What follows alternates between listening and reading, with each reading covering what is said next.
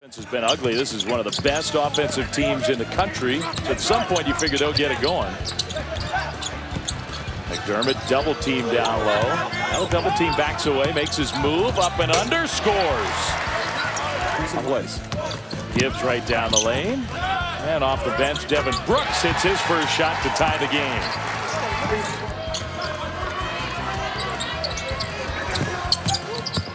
Over the top, Chapman shoots a three. Good. I love his hustle at the defensive end of the floor. He's always right now. And the All-American McDermott and his teammates, they're struggling. Gibbs gets McDermott a touch and he scores. And that's just great work. He did it early. He positioned himself in the middle of the. Donald was open, missed the three. McDermott had the ball go right through his hands, but did scramble after it to pick up the loose ball. Anaga to Artino with the left hand. Nice move. Beautiful pass, nice cut, and good finish by Artino. The first half. Armwood cut off on the baseline. That was good McDermott defense. Bluejays would like to run, get some easy baskets. I think that counts. Yeah, it definitely does count. Footer off the glass. They made that move against Jeffrey Grosel, a big sophomore 7-footer for Creighton, who does not play big minutes. But is in the game right now. Grosel wide open, dunks it home. Poor communication on the back line. Wood turnaround, tough shot, much better defense. And can the Bluejays get a bucket in transition?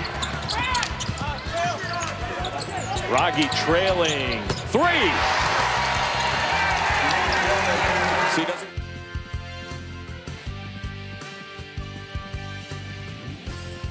And with it caroms over to the Colonials, but now Manigat there for the steal and the breakaway. Layup is good. How many times did we see that in the first half?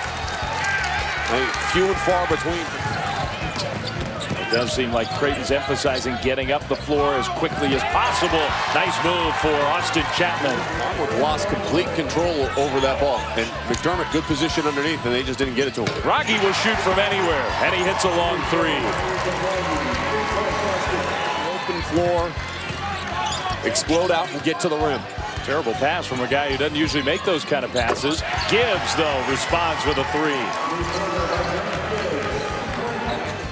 Keeping your opponent off balance, changing up your defenses. I think too often coaches settle into one particular defense, but you might want to go back in that zone because Raggi just.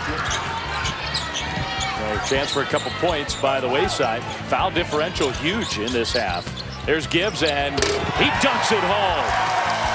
No help side rotation whatsoever. Gibbs gets up. Wow. Tied it up, and they've done it with some authority. Double on-ball screen. Gibbs, I think he's looking for the pass, and then he sees the lane. And he gets up and finishes. We're tied at 42.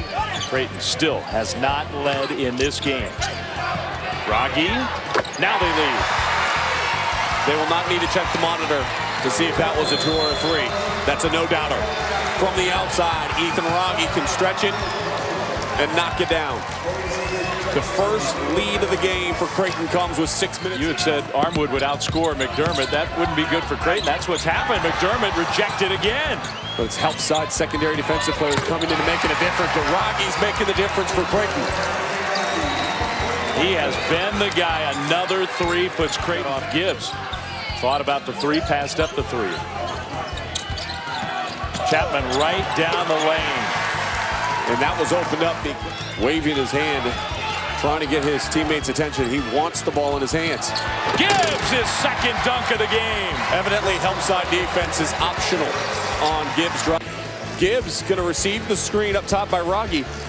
Where's the help side defense? Anybody stepping over, anybody with a sense of urgency to get in front of the ball. That's fine if you don't want to leave Doug McDermott, but you're going to have to leave somebody. Otherwise, you're just get the ball in his hands, let Raggi and him come after it. Raggi three. Not this time, but Manigat, great offensive rebound.